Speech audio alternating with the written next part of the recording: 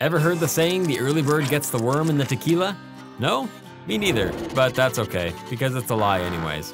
Here's a brief history of that worm in the bottle.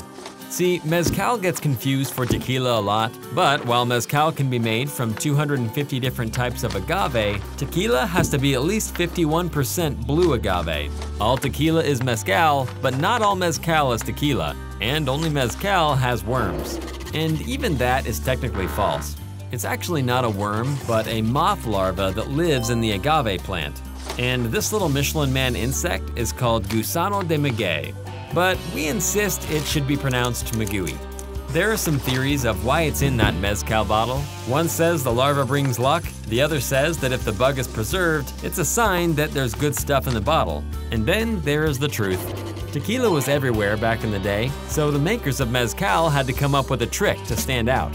So, in the 1940s, the cunning distiller Jacobo Lozano Paiza channeled his inner Don Draper and claimed that Magui changes the flavor of mezcal.